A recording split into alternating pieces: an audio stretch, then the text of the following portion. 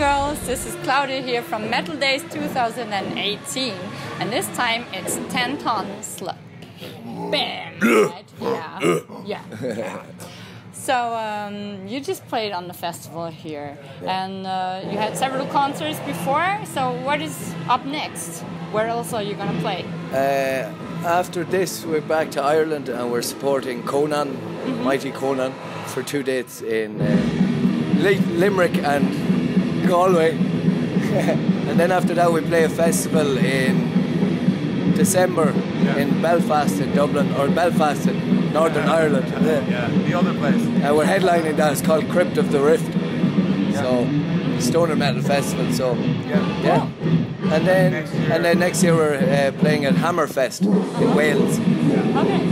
And you told me before the interview that you also won a contest. So what contest was that? That was the Bloodstock Metal to the Masses in Ireland. They have regional ones all over the UK and in Ireland as well. And in 2016 we won that one. In 2017 it was Zora. And then this year it's a band called This Place Hell. We're really good friends of ours, a really good band. So they're playing Bloodstock this year. So there's a bit of an Irish invasion happening. There's an Irish invasion most years at Metaldays with his other band, the Crunia. They've been over a load of times, and they played the main stage. He's played every stage at Metaldays now. So there are loads of Irish bands going everywhere, a bit of an Irish invasion, and they're all part of it. Bloodstock helps that, Metaldays helps that.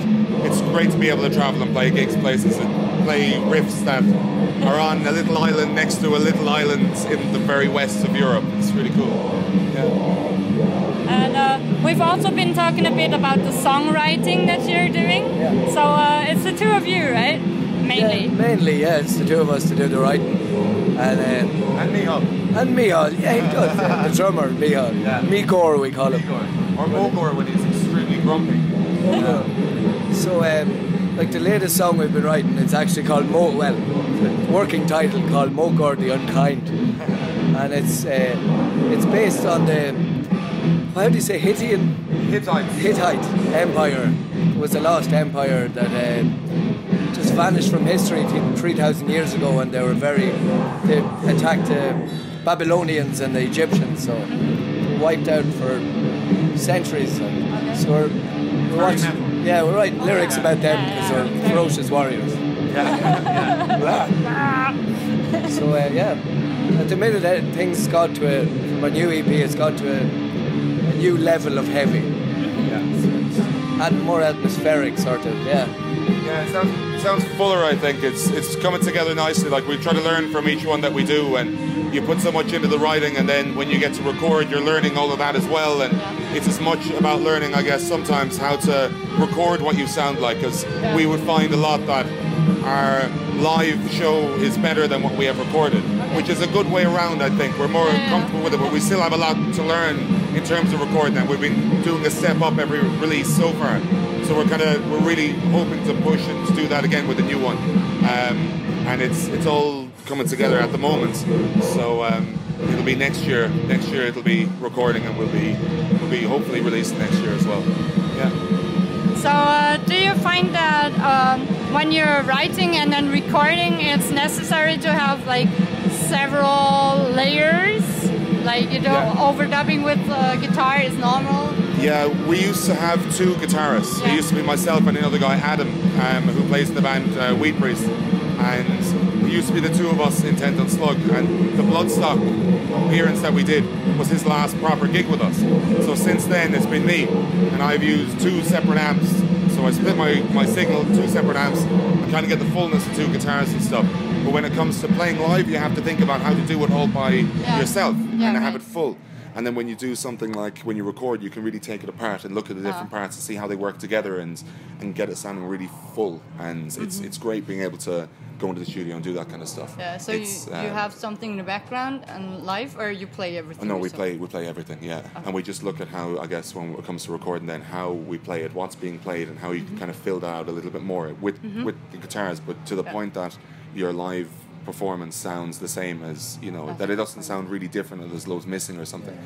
There's loads to learn from it, and we're learning as we go, and it's nice listening to loads of other underground bands and seeing how they're doing stuff and how they sound really big and heavy and huge. Because that's kind of what we want to get across. Just a little bit, yeah. A bit of heaviness. A little bit of heaviness, yeah. 10 tons of it. When you're writing your lyrics, like, how do you go about that?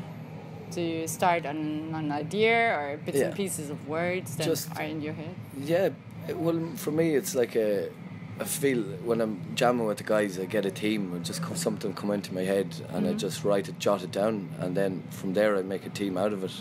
Like one of them was about a siege on a city, so just make it up. Well, not make it up, but you do make it up over time. Like you sit down and make it all up. Are you making that up? It's make a jigsaw, but it's fun. Like it's like a jigsaw. Yeah. It's like a little puzzle, and then it absolutely wrecks your head. It's great to express yourself, but in lyrics that don't necessarily say what you're saying, but it's to you it means something tribal. Like our last EP was all about, our first EP was all about these big monsters, like, and it's just fun, you know. Yeah. It's just reading up and reading books and stuff like that, and fantasy is it's just inspiration, you know. And yeah, that's it. Yeah, make it all up. He's making it all up. Yeah. I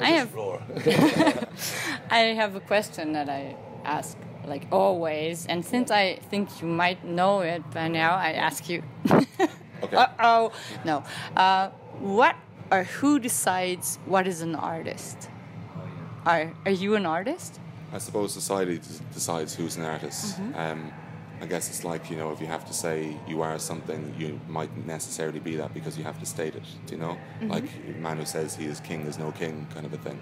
Yeah. So I think with an artist, no more than art, like if you ask somebody what is art, well, art can be many different things to many different people, but we can all recognize the core concept of what it is, but to articulate it is difficult. So I think artist is an artist is not defined by the person themselves necessarily, it's by the people who value what they do.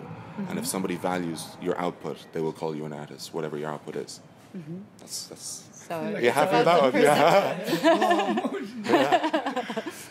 one? So great answer. Yeah. So do you remember what you said last time? Something about painting. I think so. Exactly what he said. Yeah, there's no better way to describe it, but it's expression, like. And if people like it. That's art. Anything can be art, I think. So if there's like a lot of criticism and people don't like it, is it still art? I don't know. Like I've thought about that loads of times, and it is. Everyone has their own ideas as well, and everyone has their own point of view. Then it's controversy, and that's an art form in itself. So it, you know, if you do something for, it's like, have you seen the Banksy documentary, Exit Through the Gift Shop, where there's a guy, Mr. Brainwash, it's a friend of his who's like huge into Banksy's work and everything, really wants to film him. And Banksy had always told people to create art and stuff, and he tells this guy.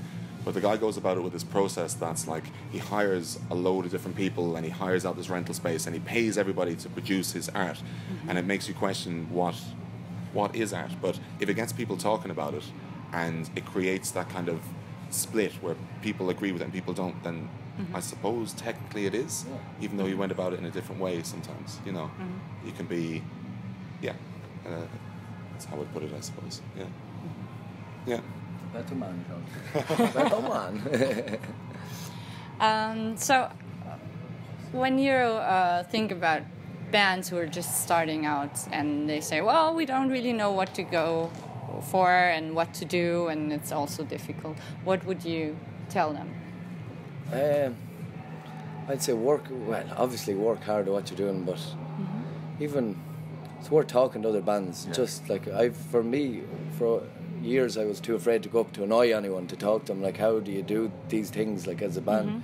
You learn by doing as well, but I'd study, look up things online and say this models of how to do things, like, and just be nice to people and be friendly, and we're all human at the end of the day, so we can all help each other. Yeah. You know, if Yeah. a band's looking for something, then say, like, we don't know stuff either. You know, Yeah. we're learning as we go. The best way to do that is Sure. get in touch with us or chat with somebody else, and you'll build up a network of people that can help you and want to help you because Right. you help them back.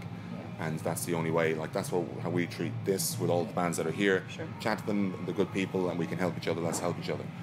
Was how we do things in Ireland. It's how we try to do things where we go, and that's the scene. That's what it is. It's people helping people. Learn the basics, though. Learn the basics of how to deal with things is the main thing, I'd say. The stories. Have your equipment on hand. Have everything ready. Be on time. Yes. So, folks, be nice and watch out for what's to come from the band, right? Next year. Bye. Bye.